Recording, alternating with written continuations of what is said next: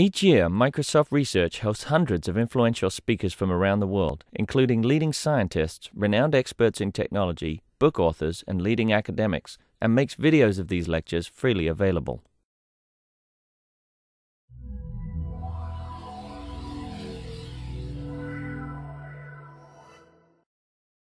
Good afternoon, everyone, and welcome. My name is Kim Ricketts, and I'm here to introduce and welcome Stan Slapp, who is visiting us today as part of the Microsoft Research Visiting Speaker Series. Stan Slapp is here today to discuss his new book, Bury My Heart in Conference Room B, The Unbeatable Impact of Truly Committed Managers.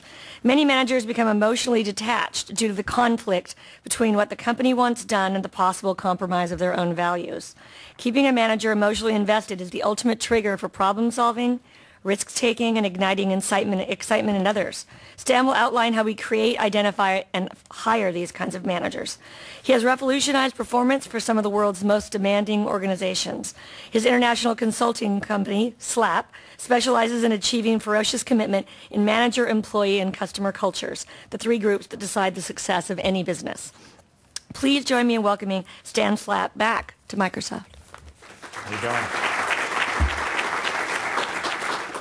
I apologize because apparently a lot of us have met before and I don't remember, which is why the front row is almost completely empty. This profiles encourage. Okay, listen, before we start, I know you're here for all sorts of reasons today. I would assume that one of those reasons is to learn. And, there's two ways to learn anything. There's data and there's experience. And there's two types of experience. There's good experience, there's bad experience.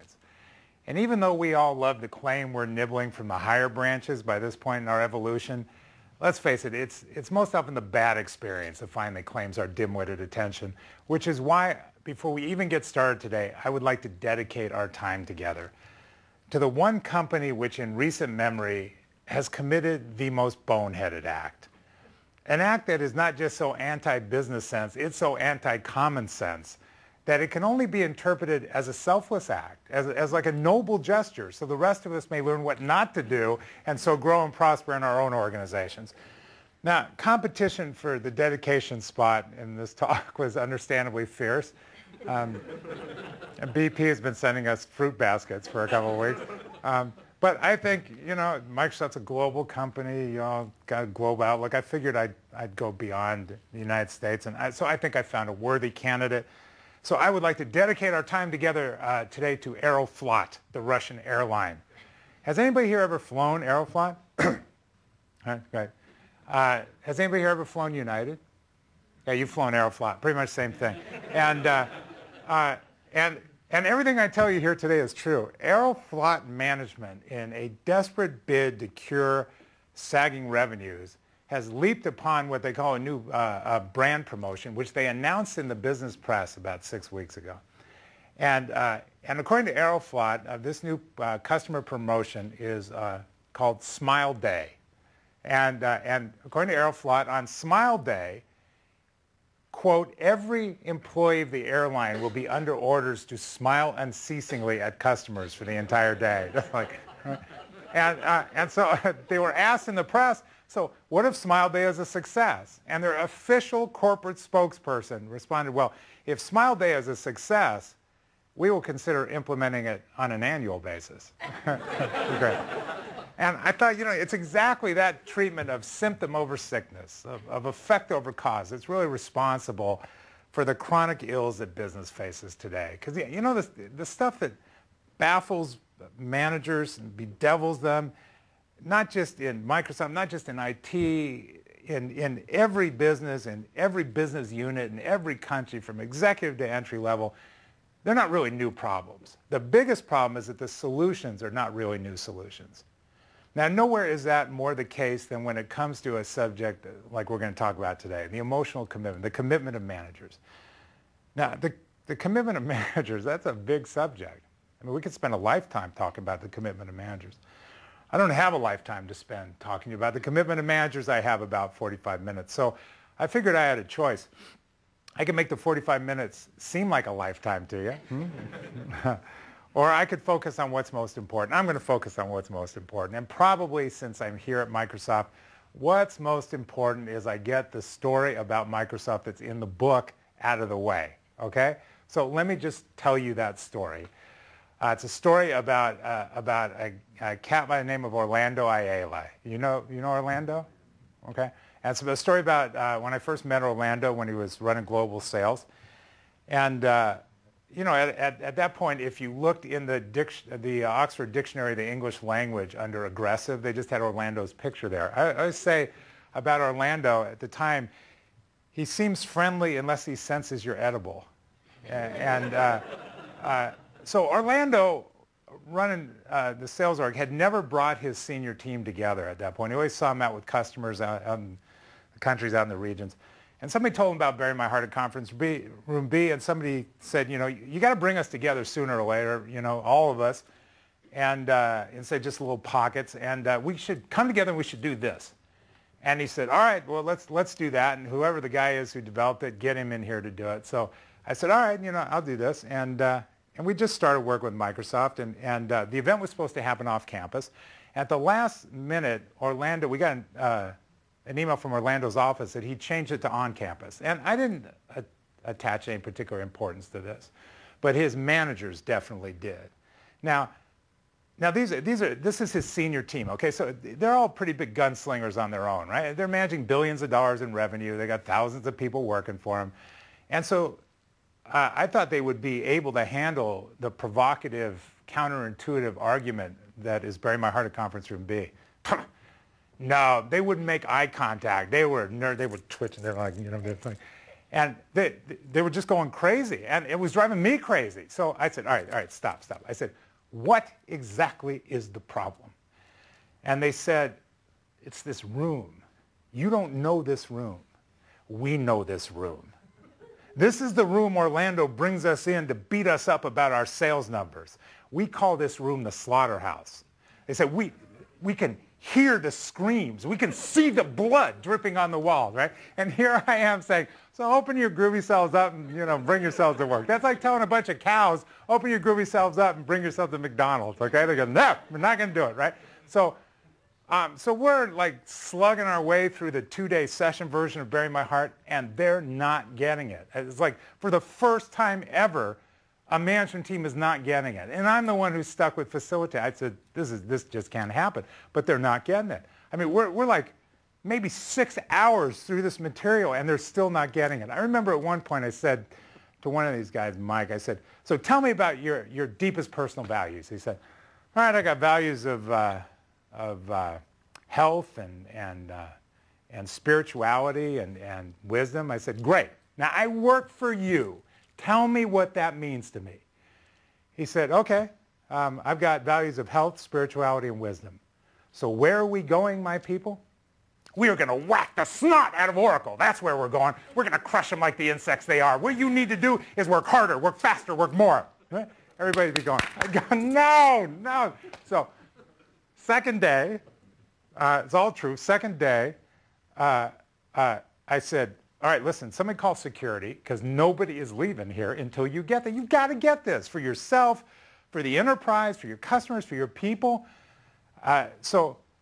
We did a couple of things. We got deeper into the material, and finally it cracked. You could see the epiphany lights start to trip. It got very emotional in that room, as it often does and when discussing these kinds of things.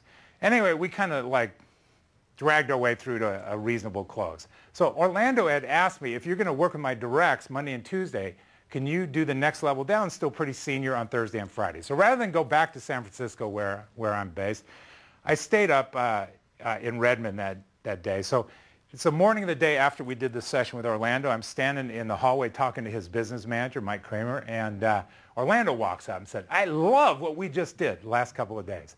He said, I want you to put some thoughts down about how this could apply company-wide. And he walked off. And I said to his business manager, I said, well, that was nice. He said, no, Orlando doesn't have a nice switch. That wasn't nice. I said, so he really wants me to do that? He said, yes. I said, well, I'll have to do that. He said, do it now, is what he meant. I said, right now? He said, yes. He's going to a meeting with Bill and Steve and the 80 top execs at Microsoft tonight, and he's going to present tomorrow morning. I think he wants to have this information. I said, okay, all right, and I promptly forgot all about it. So I don't remember it till I get to the hotel that night around 11 o'clock. And I think, oh, shit, I got to do this thing for Orlando. So I'm just fuzzed. It's been a long day. So I open up the laptop, and I did what I know every single person in this room has done many times before. I just start typing. I mean, I'm just trying to get my head in the zone, you know? And so it's just anything to just like get back into the act. So I'm typing and I'm typing and I'm typing. Pretty soon what I'm typing ends up becoming this blazing indictment of every wrong move I think Microsoft has ever made to torpedo its brand viability. I'm having a great time. I'm right, Orlando, you know what your problem is, right? At one point I wrote, Orlando, there isn't an empire in history that thought they were going to fall before they fell. I thought, that's good. I mean, I'm the only one in the room, right? Everything is poetry. So, you know, I finally finished this whole thing, get it out of my system, lean back to begin the email I'm actually going to write, and this very finger, this one right here, out of some deviant muscle memory, entirely of its own accord, leaps up and goes send. Oh yes, I sent this to Orlando, saying basically, you know, Orlando, don't take this the wrong way, but you have the intellectual agility of a small soap dish, okay? All right? I sent this to Orlando, a guy I respect very much. And I'm looking at it going, oh my God, what do I do? What? I'm like asking this of the laptop, right? What do I do? Right? I mean, what am I going to send him another email that says, Orlando, did my brother just send you an email? You know, he's back on the meds. I gave him my password. What a good idea. So I don't know what to do. And by this time, it's like 3:30 in the morning. Like, I'm so fuzzed. I just can't figure out, how do I get out of this? So I leave a wake-up call at the front desk for 5 o'clock. And the desk clerk says, that's 90 minutes. I said, just give me a wake-up call. He said, okay, right? So the phone rings. I've had 90 minutes sleep. I stumbled back to the laptop, and I try and compose. And what do you say, right? So finally, hours later, I have a fairly lame email to send to Orlando that says, Orlando, I'm not taking anything back that I said to you in my first email, if you happen to agree with it. But one could read that first email a number of different ways, right? In fact, one could not read it at all, which is my recommendation to you, right? And so, I mean, it's like the best I can do, right? I start to send it. I can't get online. I'm going, oh, my God. I mean, he's about ready to do his present. And so they don't have Wi-Fi in this hotel. This is a few years ago. And so I have a room service fork, and I'm chiseling into the wall, like looking for friends, like I would know, like I could hotwire that. Finally, I think, I got to go. I'm supposed to work with his team. So I got to get going. So I look at the phone by the bed. I see the phone slightly off the hook, why I couldn't get online.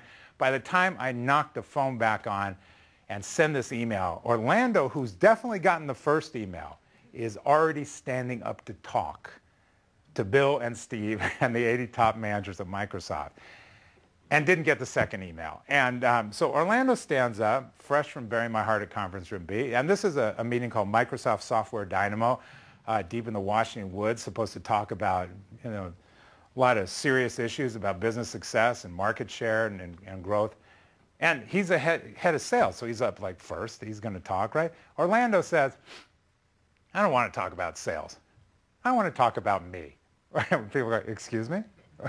This guy looks like Orlando. This guy sounds like Orlando. He said, in fact, let me tell you a story about my grandmother. People are going, excuse me?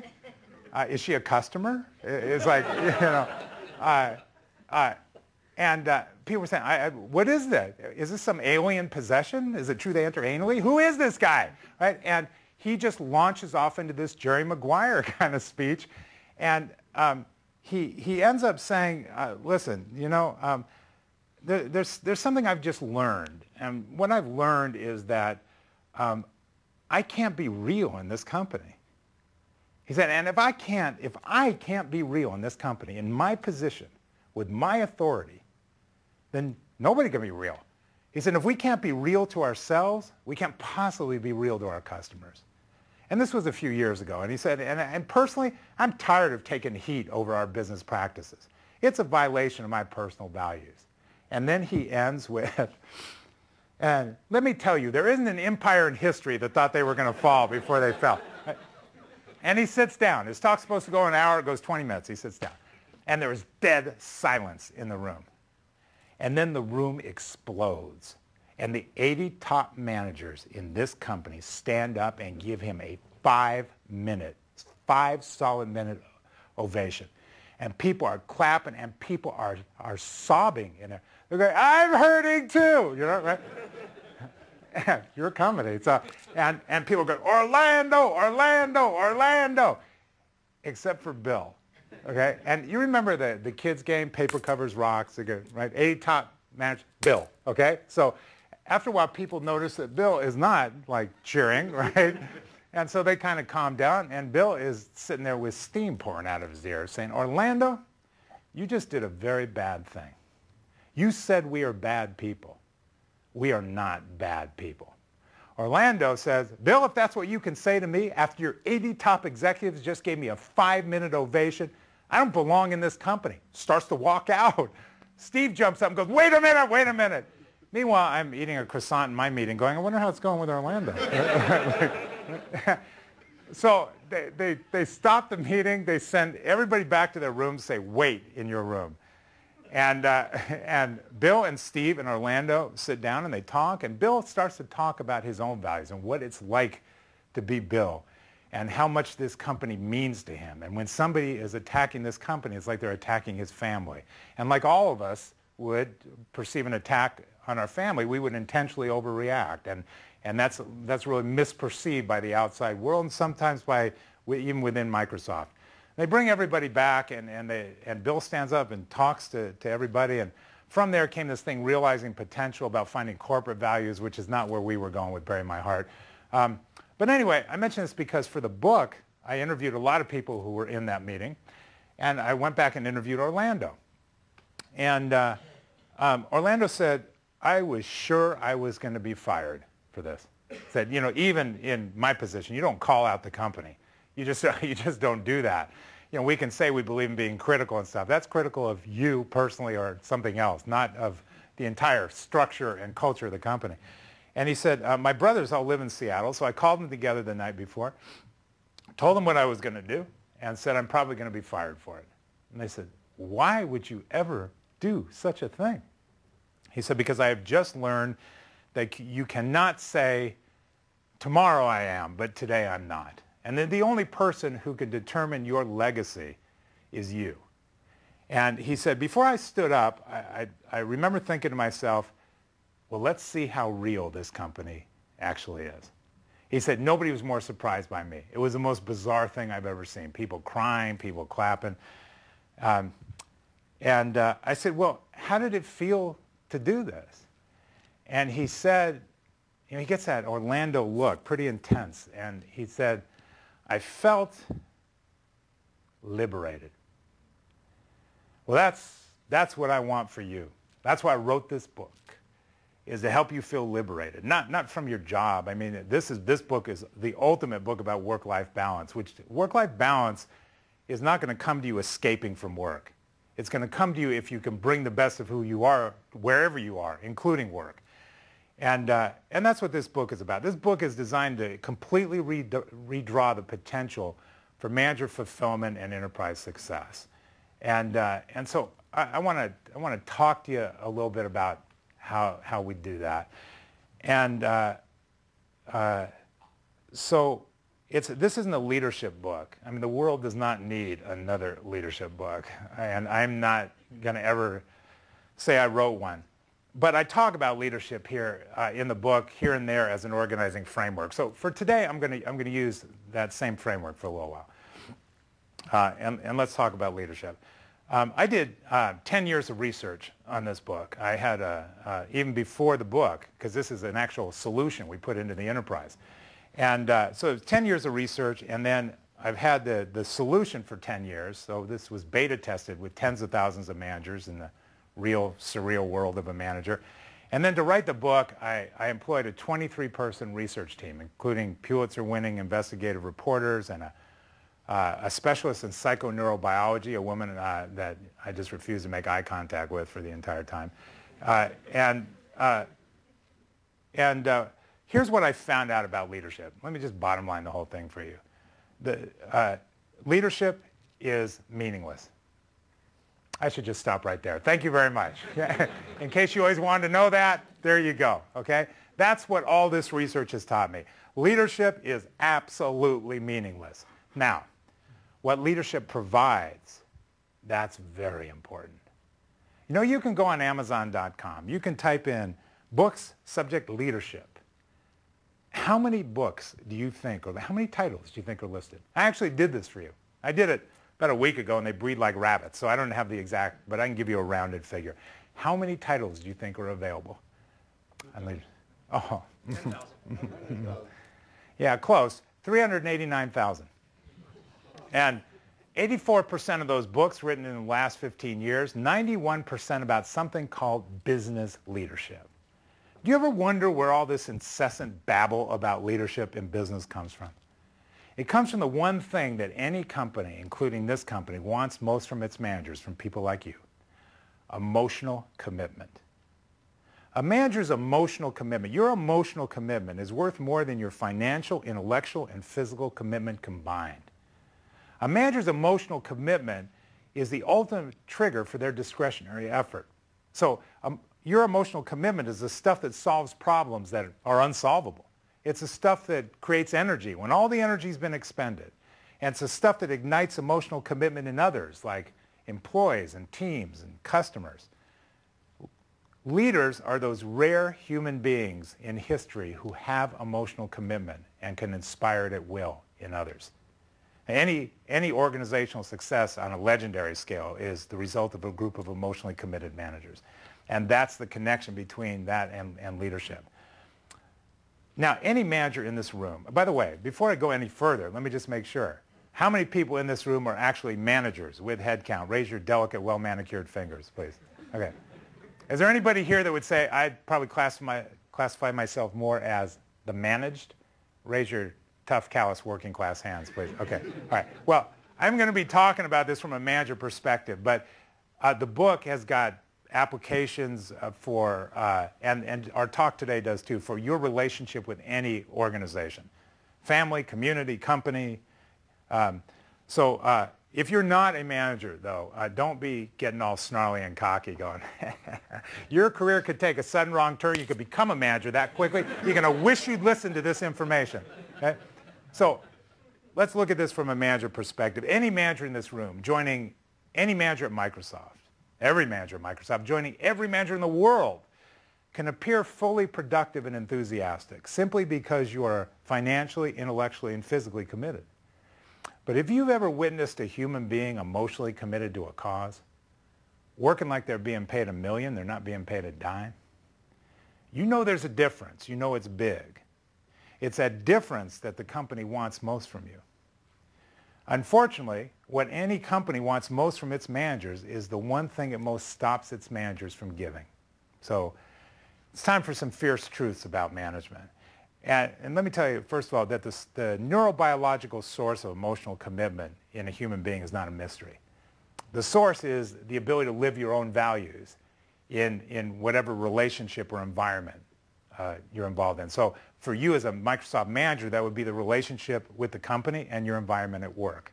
Now, there are a lot of experts about human relationships. I mean, deep, I'm not talking about women are from Bloomingdale's, men are from Big Chief Auto Parts, not that stuff. I'm talking about deep expertise in human relationships. Regardless of their point of view, they'll all tell you the same thing as a fundamental tenet. If you want an emotionally committed relationship between human beings or groups of human beings, everybody involved in that relationship has got to be free to bring the best of who they are into the relationship, unchecked, unvarnished, unhesitatingly. Well, that concept is almost impossible in the relationship between a manager and their company. A manager may be a great job to have. You may be having a great time doing that job. But embedded in the job description of any manager is a requirement to constantly subordinate or compromise your personal values in favor of company priorities. I'm not saying you're out there committing heinous acts as part of some Faustian bargain, although even if you are, listen up. But what I am saying is that what the company wants done and how it wants it done must regularly take precedence over your own deep priorities, right? That's what it means to be a manager. You serve the company first. Well, if you put a person in a position like that, they detach to protect themselves. That's an automatic. It's a neurobiological reaction. Your values, according to your brain, the limbic system in your brain are the healthy, safe choices for you. If there's any hesitation about you being able to live those values, your brain actually neurochemically detaches you from the circumstance. So if you can't physically leave, you're gone here. Now, you may not realize you're gone. You're detached. There's a party in your head. You're not invited. But the detachment is there. And let me give you a little data point about this. The first time we put 10,000 managers through this process as part of the research. Now, these are managers from executive to entry level, Montana to Mumbai, in many of the world's most admired companies. We went back and looked at some of the data. And the answer to the question, well, what are your deepest personal values, was this. Now, this is that's not a test question. There's no right or wrong values. But there were some that were chosen more often than others, by far. The number one value chosen by more managers than any other was what, do you think? Integrity was on the list. Family, number one. Integrity, number two. Now, we asked those same managers, 10,000 managers, executive to entry level, 70 different countries, many of the world's most admired companies. What are the personal values that you are most under pressure to compromise on a regular basis to do your job successfully? What was number one, you think? What was number two, you think? Yeah, most important, most compromised. That is the equation for emotional detachment right there. Now, if this isn't, and by the way, this happens in every company. In a bad company, have any of you ever worked in a really nasty, toxic, belly of the beast kind of company? Just awful. Okay. In those kinds of companies, the detachment is a conscious choice, right? Managers in those kinds of companies say, you know what, I'm going to suit up every day for the detachment factory and hope that, you know, who I really am is still at home when I get back. But even in a good company like Microsoft, that's trying to do the right thing for its managers, this detachment happens anyway, and in many ways it's more dangerous because it's harder to see. And intellectual, financial, physical commitment will combine to masquerade as emotional commitment. But emotional commitment is something far different, far deeper, and far more reliable for the enterprise. So, if there is no real emotional commitment, any hope of real leadership is gone. So let's talk about real leadership for just a couple minutes. If you go back to those 389,000 books on Amazon.com, and read them, they will all tell you pretty much the same thing about the purpose of leadership. They will tell you that the purpose of leadership is to increase shareholder value and team productivity. Okay? That's not true. That is not the purpose of leadership. That has never been the purpose of leadership. That will never be the purpose of leadership. Now, it will do those things, coincidentally, when you apply it in the enterprise. But the irreducible essence of leadership is leaders are human beings who live their own deepest values without compromise. And they use those values to make life better for other people. That's why people become leaders, and that's why people follow leaders. So the question today, and for those who are going to watch this later, is let's say the people in this room, can you become real leaders? Oh yeah. Oh yeah, leadership is not some rare genetic imperative. It's innate in every human being. It's damn well innate in you. You just have to know where to get started. Now, you study the chronology of any iconic leader in history. Their leadership all started in exactly the same place, with their personal values being put under tremendous pressure. You want to know something's important, you meet somebody trying to take it away. Well, that same pressure is on your personal values as a manager. It's just harder to tell, because the pressure on your values as a manager arrives gift-wrapped. It arrives with financial reinforcement. It arrives with a sense of self to be gained from affiliating with the might and magnificence of the company. Besides, it's not like Microsoft actually wants you to be a leader. Okay, you didn't fall for that. Okay, all right, let's just clear this up. Okay, no company really wants their managers to be leaders. Again, you study leadership throughout human history. Leaders are people who use their own values and vision to overthrow the established order and set everybody free. What are you, nuts? This is the last thing that any company actually wants their managers to be particularly interested in or capable of. What the company wants you to do are the things that leaders do, like model selfless acts of devotion and inspire a sullen group to make a bloody charge up the competitor's hill to capture the fourth quarter flag. And what the company really wants is your emotional commitment. Now, there's nothing wrong with that, but listen up. That's not why you should be a leader. As a manager, your most important responsibility is to Microsoft. But as a leader, your most important responsibility is to yourself. You must fulfill your personal responsibility first. Far from being a subversive act, this is the single most supportive corporate action you can ever take. The bottom line of the book, the bottom line of my message you hear today about this, is you will never really work for Microsoft unless Microsoft really works for you. Now, I say in the book, this shouldn't have to be a book, it should be a pamphlet. Who's going to argue with that concept, right? Well, let me tell you who's going to argue with it. Managers. Managers will argue with it all the time. And the weird thing that I found in the research here is if I took any couple of you out of this room and talked to you as managers about how you want to live and work and live at work, managers tend to be pretty sane and sensible about that. Even if you couldn't put it into words, you would say, I'd like to live my personal values at work. I'd like to be judged by that. I'd like to use that as a filter for which I do my job. If I brought you back in this room and you're surrounded by a bunch of other managers, some bizarre herd mentality takes over and you begin to legislate against yourselves.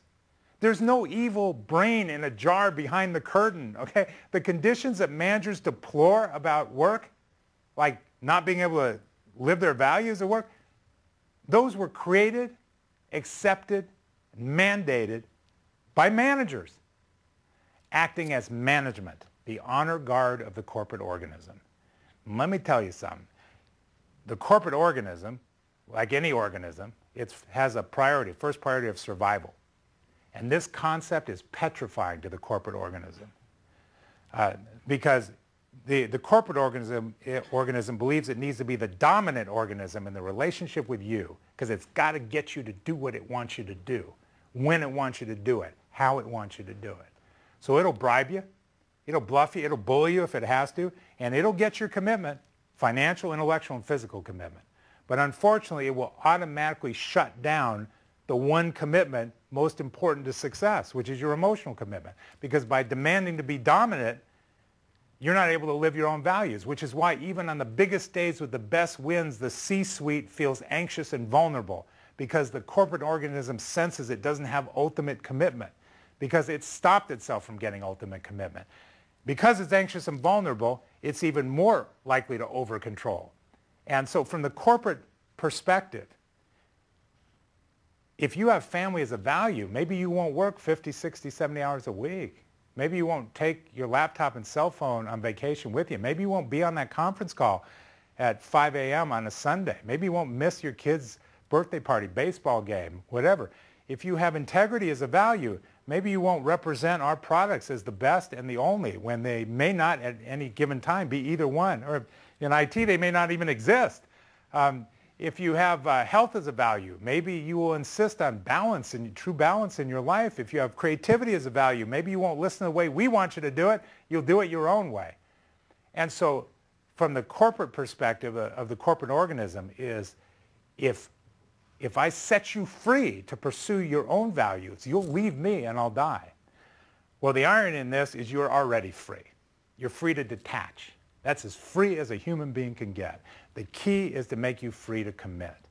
And this is a very difficult thing for the corporation to talk about, to think about. I mean, consider how many times you've had leadership as a concept embedded into your job descriptions, that you've been talked to about, shrieked about, bleated about, how many times you said, you've got to be a leader, this is a leader, take leadership training, read leadership books, be a leader, do leadership things, and yet how many times has it stopped short of allowing the true motivation that is critical to the formation of leadership in the first place, which is live your own values, pursue your own values first. And so from the corporate perspective, inviting real leaders into the organization to inhabit the corporate organism could be death to the organism because real leaders will not carry the corporate values wallet card. They'll carry their own. They'll burn the corporate house down to make a point. But only if the point of their leadership was to overthrow the established order. What this book is saying is, what if the point of their leadership was to protect the established order? Because by protecting the company, they are protecting their ability to live their own values. Humanity is only dangerous and unpredictable if you don't start from humanity in the first place. The new truth is the company cannot always be the first cause. Managers' fulfillment of their own values have to also be a primary cause. This is not licensing chaos. This is ensuring control. There is no greater way for the enterprise to become the cause than by not always insisting on becoming the cause. And I say this to the C-suite all the time. Could you trust your managers to take care of this company if you said live your own values as a priority? Here's an easy way to figure that out. Could you trust yourself? If the answer is yes, you can extend that same trust throughout the manager culture. And I will tell you this as well. We do this with the C-suite as well. And when you're clawing your way to the top in your career, you can be convinced that everything will be figured out and fulfilling when you get there. When you finally get there and you find that things still suck and things are still unanswered, and you kind of a culture of one, you can't really admit what you don't know, what doesn't feel good, and you have all the apparent rewards a job has to offer, and there's no place else to go. People jump from the top floors in buildings, not the bottom. Okay? So this is something that plagues managers at every level. Okay, let me just wrap this up here for you with a few other things. When managers get the point of Bury My Heart at Conference Room B, they have 3 sales questions. So I think it's fair, before I answer other questions from you today, to explore those 3 questions, because they always have those 3 questions. And they are sales questions, and they are in order. The first question that managers always have once they get the concept is, can I sell this to myself? Because you're talking about being committed, and I'm detached. If you're detached from a relationship, you're doing that because you think it's safe. Safer to be detached. So you're telling me to be unsafe, and I respect that. I mean, if you think it feels funky when your foot falls asleep at work, wait till your heart wakes up. I totally get that. But the bigger risk is to not do what we're talking about, and let me prove it to you right here. I've heard from so many managers at this point, well, you're talking about my personal values? That's what this whole thing is about? Living my personal values? Don't worry about it. Of course I live my personal values. I'm an adult. In my personal life, I protect and promote my personal values. But I'm also a manager. So yes, in my personal life, I protect and promote my personal values. And then every morning when they clamp the helmet down on that hazmat suit that says manager across the back, I'm going to the office, I'm all over the company values. Yeah, that's beautiful. That's very inspiring. But there is one fatal flaw in this common management logic. So a brief interactive portion before we ultimately turn it over for questions. And I don't know where to start, so I'm just going to pick a number to start. Let me ask you, how many managers in this room work on average 40 or more hours a week? Raise your hands. Okay. How many of you are clocking in at 45 hours or more a week? Raise your hands. How many of you would say, if I netted it out, week in, week out, I'm probably pulling about 50 hours a week? Raise your hands. Okay? 55 hours a week or more? Raise your hands. 60 hours a week or more? Raise your hands. 65 hours a week or more? Just flop around if it's more than 65 hours, okay? So is it fair to say on average, if you average it week in, week out over a year, you're putting in about 50 hours a week? Is that fair? Okay. How about travel time? The time that you spend traveling back and forth to work, for work, even if you're not days feral road warriors, is it safe to say that you're at least spending another 10 hours a week traveling for work? Okay, so now we're at 60 hours a week. You're working 50, you're traveling 10. How about think time? The time you're not actually doing the job, but you're thinking about the job. How many hours a week is that? That's just the rest of the time, right? Okay. Well, think about this. Consider 7-day week, potentially 24 hours a day. In one 7-day span, is it reasonable to say that you spend maybe another 15 hours a week, not actually engaged in doing the job, but thinking about the job, obsessing about the job, worrying about the job, talking to somebody outside the job about the job, waking up screaming about the job? Could that be another 15 hours a week? Now we're at 75 hours a week. You're working 50, you're traveling 10, you're thinking about it 15. I'm going to skip the whole mathematical formula for you. Let me just give you the bottom line. At a combined 75 hours a week between work time, travel time, and think time, each and every person in this room is spending more than double your waking hours working than not working. Welcome to your personal life. You think you get these hours back? Death sends you an email? I know you're Microsoft managers, you think, I would just delete that email from Death without reading it. I will live forever, okay? It does not work like that. This is it. This is it. These are the irretrievable hours of your personal life. You do not get this time back. And to not live your deepest values for over half of those waking hours, every day, every week, every month, every quarter, every project, every year, is a crime. And what's worse, it's an unnecessary crime. Microsoft is not, it may be panicked organizationally about the concept, but it's not deliberately saying to you, don't live your personal values. This isn't that kind of company.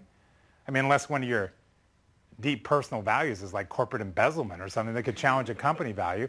Yes, you have a responsibility as a Microsoft manager to protect and promote this company's values and this company's vision of where it wants to go. That's why you get a paycheck. But side by side, you have an opportunity, and that's to protect your own values and your own vision. And jumping on your opportunity will not hurt your job as a manager. In fact, jumping on your opportunity will make your job as a manager happen for you. Because if you can turn your job into a mechanism for fulfilling your deepest personal values, you will protect that mechanism by making this company successful. You'll think twice about ever leaving, because this company will be doing something for you, wittingly or unwittingly, it has never done before. Second question is, will my people buy this? I mean, that's a reasonable question. Managers say, you've just taught me 4 words in some new language. Say, walk the plank in front of your people. And I suspect those words translate roughly into hand me that saw, Luigi. I'm not going to do it. But you got to do it, because if your people don't know what your values are and they don't care, you don't have a chance of meeting them at work. It's in their hands now. So a lot of this book is talking about how to take what's important to you and turn it into something very important to your people. Take your personal values and translate them into the promise of better working conditions for your people. If your people want that, what are they going to do? They're going to make it happen, and they're also going to keep you safe, because now you're doing something for them you never did before. How do they keep you safe? You give us the performance goals. We got that. You stay right where you are. And so I want to give you 2 examples of this. I've got one other thing to tell you. We'll wrap it up and take questions. But let me give you an example of what this would look like if you had family as a value, as many managers do. And let's say you went through the exercises in the book which teach you to think beyond the literal definition to what family gives you that makes it so important to you. Out of a whole list of values, you pick family. And let's say, as many managers do, you say, well, what family gives me that makes it so important to me is open, honest communication and unconditional support. And from my family, I get tough love when I need it. But if I stumble and fall, my family will pick me right back up. And in my family, I'm surrounded by people who put my welfare ahead of their own. And they inspire me to do the same for them. And there isn't a righteous feeling in the world that can touch that. That's why family is so important to me, and I'm not going to do without that for half my waking hours. Well, if you want your people to support that, you have to turn that concept into improved working conditions for them. You would have to say to them, listen up, let me tell you what life is going to start looking like on this team. Number 1, you will never again put your job and your family into conflict without giving me the chance to do something about it. Your job, your family will be strangers no more. You're doing good, important work here. As we celebrate that for you, we're going to roll that celebration right out to your family. The people that make it possible for you to get in here every day and do that good work. And when something great is going on at home for you, don't you dare think you have to leave it locked up at home. Roll it in here. We'll cheer you on. But God forbid something serious ever goes wrong for you at home. I want you to know you have the strength and support of this family during your hard time, because we're like family too. So it's time we started acting like a family, and I mean the very best families. This team will have open, honest communication.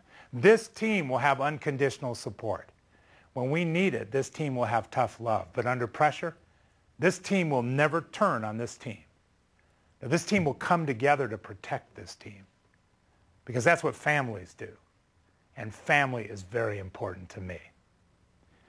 Now, if you think your people are too cynical to buy that from you, cynical doesn't mean people don't care. Apathy means people don't care. Cynical means it hurts to care. your people still have plenty of commitment to give to you if they can be convinced it makes sense to give it. Now, I'm going to give you one other story and do a quick wrap-up here, but this story, this is straight from the book, came out of a Bury My Heart session. And I just want you to think when you listen to this story, would this manager have ever been able to get the same attention and the same response she got from just saying, so this is important to me, let's go do this. We've got to do it for the enterprise. This is a story of a woman by the name of Florence Taylor, which is not her real name. It's the only time in the entire book I did not name names and name companies. But the only way she would agree to have me put the story in the book is if we obscured some personal details, like her name. But the rest of this is just as she told it. She said, I grew up in a small town in the deep south called Philadelphia, Mississippi. She said, when I was a little girl, there were two schools. There was the white school, there was the black school. She said the white school was the better school. It had more teachers, it had more books, it had more toys.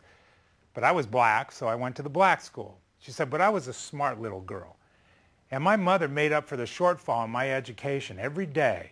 And when I got home, before I could go out and play, she would sit me down at the dining room table and she'd pull this big family encyclopedia we had off the shelf.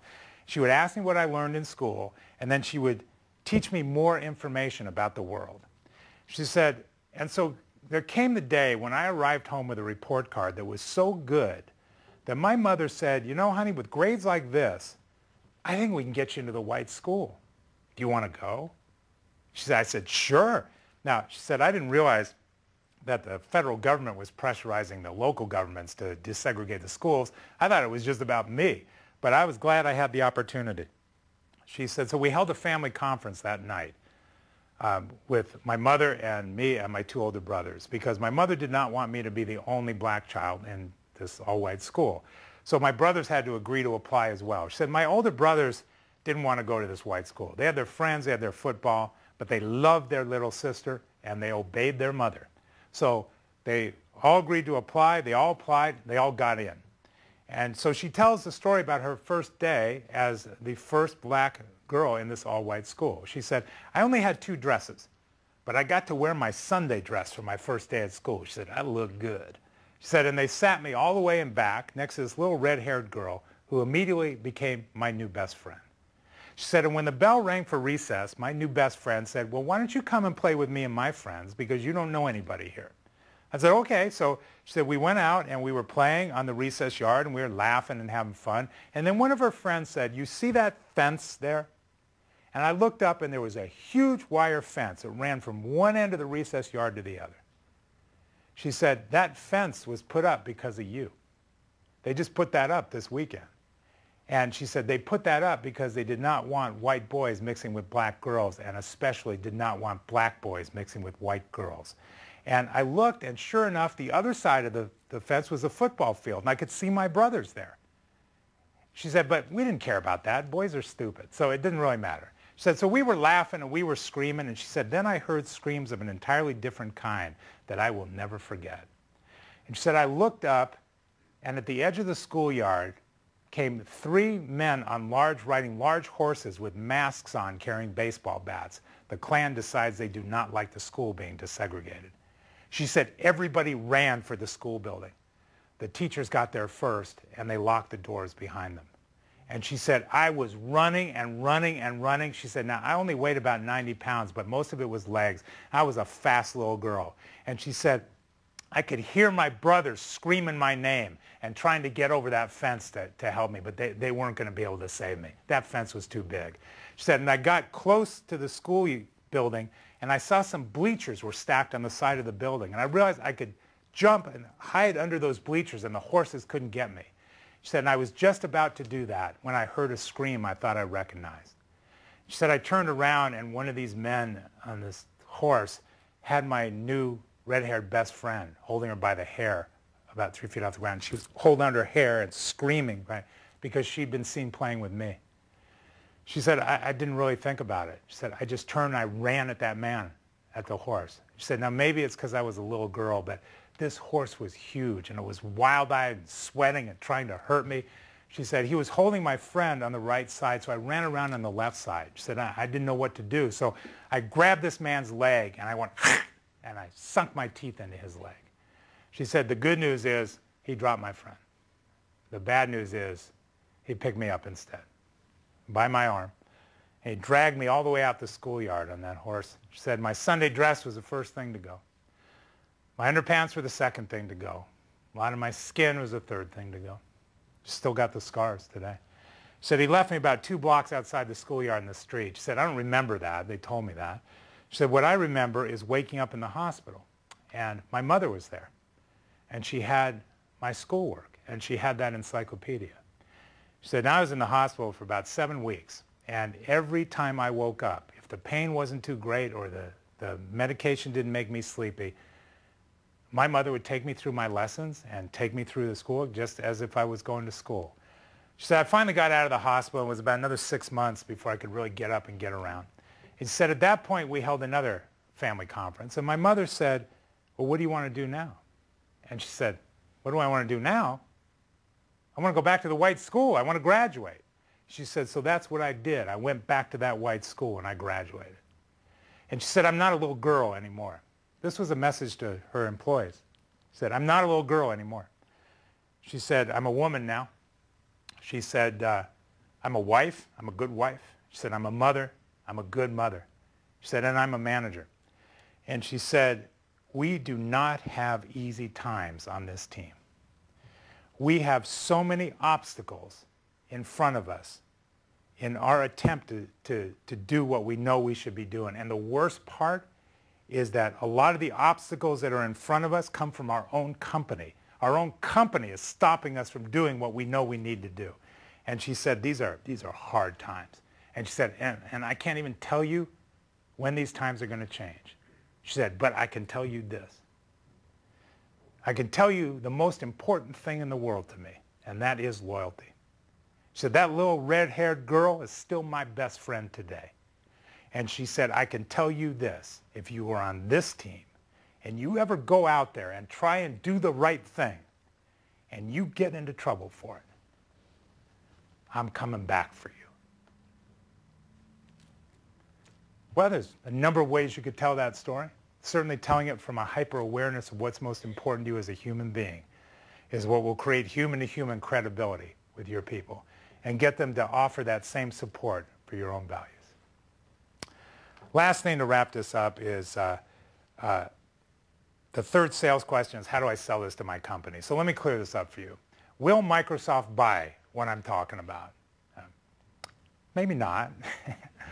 But it doesn't matter, because what the company will buy, what any company will buy, is any reasonable action on the part of a manager that produces business results. And this will absolutely produce business results. I wrote the introduction.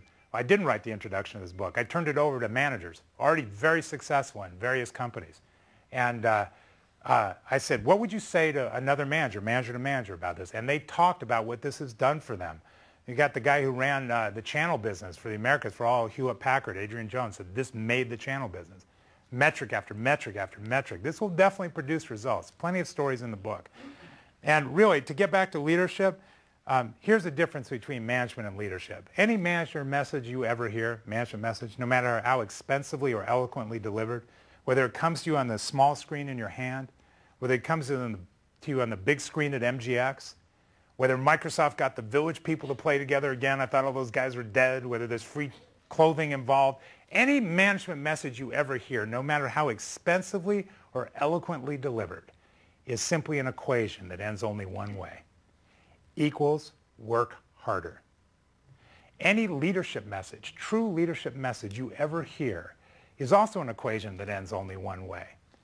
Equals live better. Now, I can tell you your people are not going to work harder for you unless they are convinced it will allow them to live better. And of course, the same goes for you. That's what we've been talking about. So why should you live your values here on the job? Because your values are your very own source of safety, hope, and renewal. Your values are your very own description of what life looks like when you live it exactly the way you want to. So that's why you should live your own values. But why should you live them at work? This is an excellent question to ask if your attorneys are planning an insanity defense. Because you don't get this time back. Because those 10,000 managers who said family and integrity were most compromised, They were not saying that family was most compromised because I don't have work-life balance. They were saying that the dependable support and affection and community I get from my family, I'm not getting in a place that I'm spending over half my life. They weren't saying integrity is compromised because I'm forced to lie, cheat, steal to make my numbers. They were saying there's an alarmingly low amount of integrity between who I really am and who I am at work. Why should you live your values at work? Because your life doesn't get graded on a curve. If you're not living them here, you're not living them. There is no safe container to put your values while you're at work. This is going to leak on you. It's going to jump the fence. It's going to follow you home. And I don't want to stand up here and act all emotionally evolved. That would be a violation of my parole. But I will tell you this. This is your one and only precious life. Somebody's going to decide how it's going to be lived. And that person had better be you. So to wrap this up, 1 minute left, and then I'll answer any questions I can for you. I'm asked all the time, if I ever talk to a group, if you could give just one piece of advice to any manager in the world, you could only tell them one thing.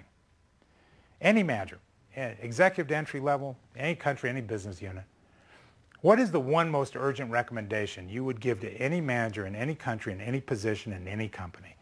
And I love it when people turn my life's work into a game show question, but I've had a chance to think about it. So I'm going to end my portion of this with this most urgent recommendation for you. For yourself, because it's your life that's at stake here.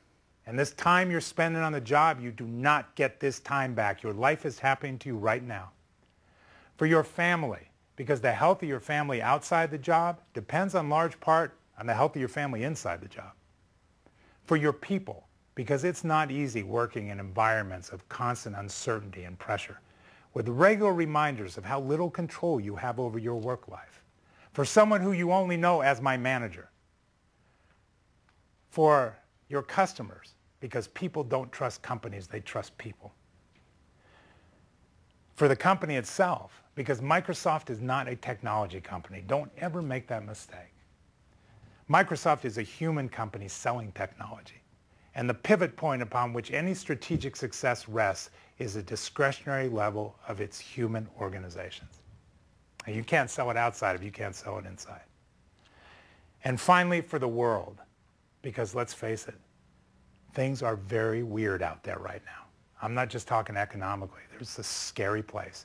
And we actually have every indication that things are going to get a whole lot weirder before they ever get any better. Now, what is it? What is it that a manager can possibly do about a condition like that? Can one manager really change the world? Well, considering the state of the world today, that's the only way it's going to change. One person influencing one group at a time. So what can you do as a manager? You can fall back to your own community. Not just the one chosen by you outside the job, but the one assigned to you inside the job. And in the name of what you know to be right, start by making that world a better place. What is it that the good people gathered together in this room today can possibly do about the conditions that affect the world at large? We can extend our own humanity to the people that we are closest to, including the people that we see every day, including our employees and our customers. And so for all of those reasons, I urge you to be human first and a manager second. Okay? All right. Thank you.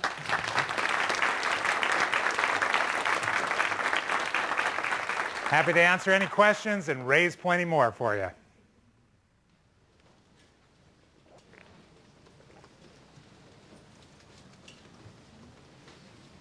Yeah.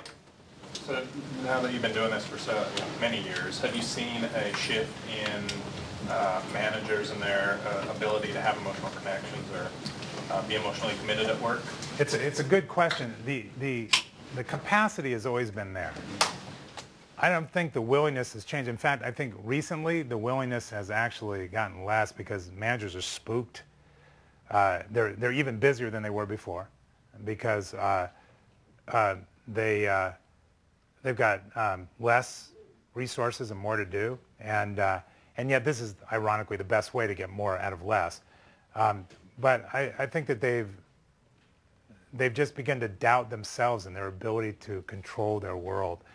But in the companies, and we do this in many companies, in the companies that we put this into, yes, absolutely. Once this catches fire, it's very difficult to see the world the way you used to see it. So as far as that goes, we're getting out more, doing this more, yes, we see that more. In terms of the state of being a manager, not so much. Yeah? What's the risk of opening up more of the emotional connection? What are some of the bad things? It's a reasonable question, and I can tell you I have never, not sometimes, never, ever once in 10 years, and I have a whole facilitation team in the company that does this, never have we ever heard one instance of employees using this against you. Or the company, really. There's a couple of risks. There's a risk to adopting any new behavior as a manager. I always look at managers eat from a magic plate. It doesn't matter how much you swallow, nothing ever seems to disappear. Have you noticed that? And the companies that prize competence the most, like this one, rarely slow down long enough for it to develop. I mean, if you really were going to be a competency shop, you'd let people try new stuff, fail, learn from it, pick themselves up. There's very little tolerance in most organizations like that. So the risk is that you'd fumble first. You wouldn't do this expertly. That's why in the book there's a lot of information about how to get the support of your people. Your people will protect you. If they see what you're doing has got benefit for them, they will protect you by making sure that the organization continues to deliver. I think the bigger risk is opening your eyes in the job of management. It's to say, you know, the accountability for my fulfillment is mine and nobody else's. And so it doesn't mean that you should care less about the company. It just means that you should take your own responsibility. And sometimes it's easier to stay asleep. That's probably the bigger risk. How would you transition? Like, say you wanted to try some of these things out. You probably don't want to, I mean, or do you just want to show up one day and have the new me? The new me kind of thing, or would that maybe spook people a little bit more than you intended? There's plenty of information in the book about how to do that. There's, I can tell you when you roll this out to the employee culture, you're going to, so like this woman, Florence Taylor, you're going to get out there and you're going to pour your heart out about what's really needed. Well, first of all, your employees, you've pimped your credibility so shamelessly as a manager for years that you're going to say, let me tell you, I have gathered you together today because I've been to the mountain and I have discovered and rediscovered what's most important to me, and it is spirituality. And your people are going to listen to that thinking, so you're telling us we're working Christmas Day. Let's just get to it. Please. I've got plans to make. Right? But what's going to happen is you're going to pour your heart out to your people, and they're just going to sit there and look at you. Huh? So let me tell you what's going on when that happens. It's called listening. They're actually listening to you. You're not used to that as a manager. Right? The employee culture is going to drag it back to its own cave. What's going to happen is now you're going to have to deliver on this. But the only way to start it is to start it. And then you can attach this to metrics. You can attach your emotional commitment and what you're able to create from your team very clearly to metrics, from the rapid absorption of change to employee attrition to, there's a number of metrics that are in the book. So once you have a new story to tell about how you got the performance you got, you'll be okay. There's really no way of kind of easing into that. But I got to tell you, once you lock and load on your own values, something that's a lot more difficult than it seems. That's why there's 5 diagnostics in the book to help you figure that out. Once you do that, you'll feel it. And the idea of doing without that, half your waking hours will be untenable to you. So you won't want to take it easy. You want to get into it fast. So there's a part in the book that says, here's the first 5 steps to personal implementation at work. Take it. And the other thing I would say, one of the best ways to pilot this is go home. Take it home.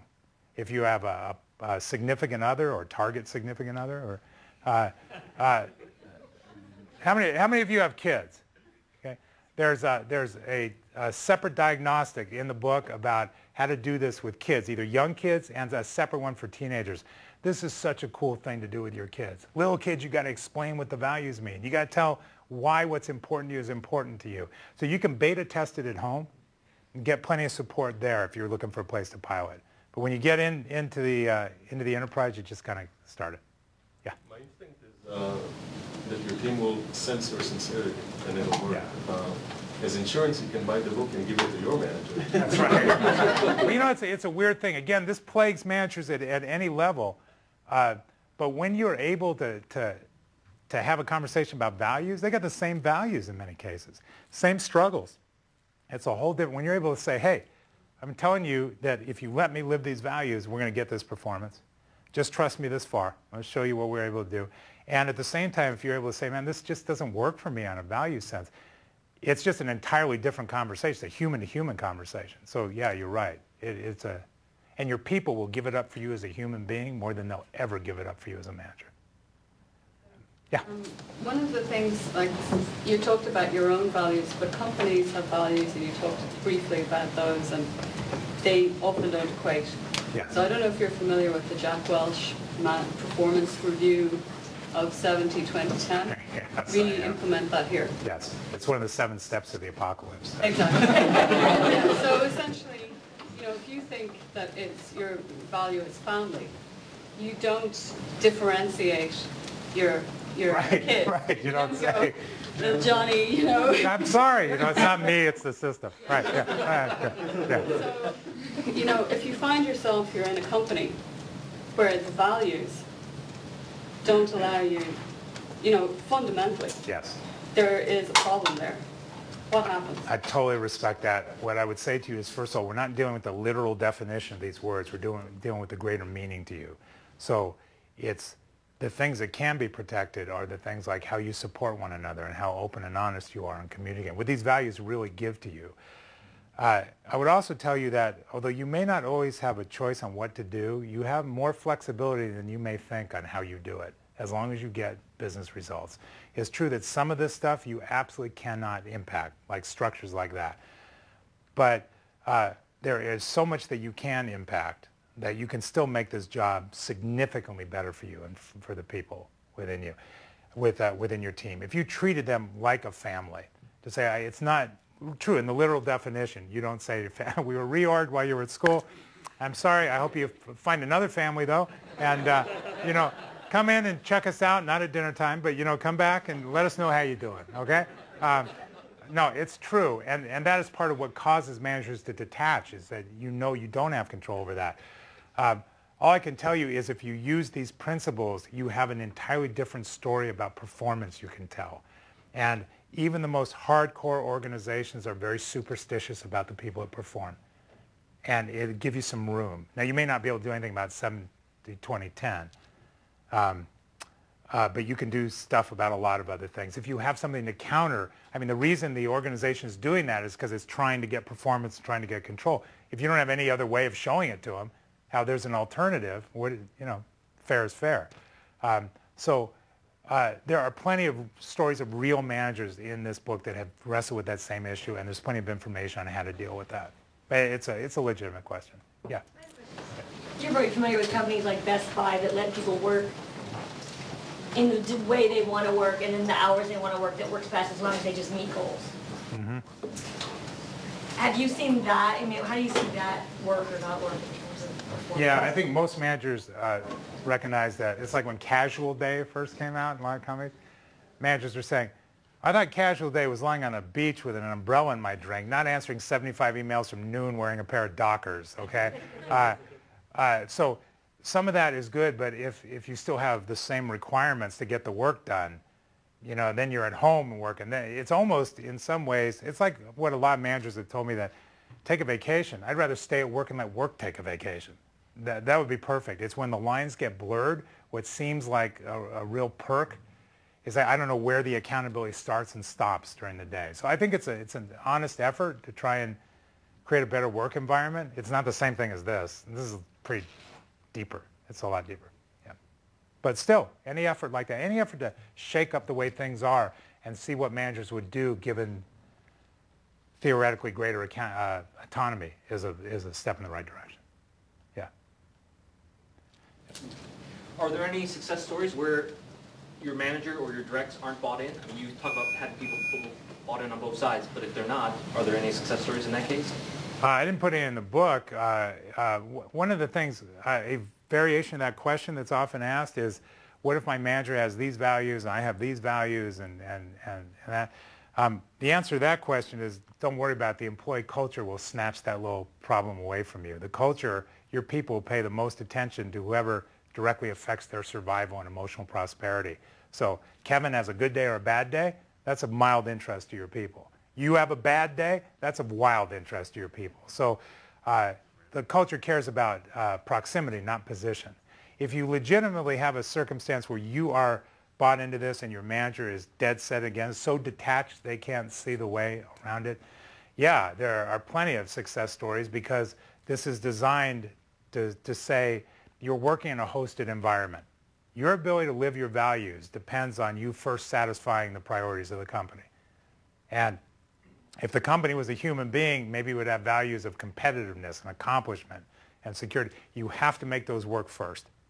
And when you can do that, here's how to gain the flexibility to live it yourself. So even if your manager just said, I just don't believe in this, that's different than saying, I don't believe in the results you're getting. And that would be very difficult. If they were dead set against this methodology, even if it was producing results, they're incompetent. They're not going to be there that long. Okay? They get promoted.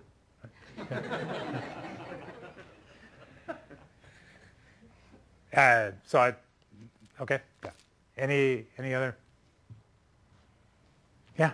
Have you come across managers who have trouble identifying with their values because they have not been living it? Oh yeah. Oh yeah. It's hysterical. We asked managers in the session, and you go through this in the book. So, what are your values? I know my values. This, and this. Okay, no, they're not that. This, and this. This, and this. You know what? I either have to pick flexibility as a value or I'm hosed because I have no idea. My favorite, Microsoft, Simon With, had a guy working for him, I think he's still here, Frank McCosker, years ago. And Frank then went to public sector and worked for Jerry Elliott when she was around. And we did this for Simon and his group in EMEA when he was in EMEA.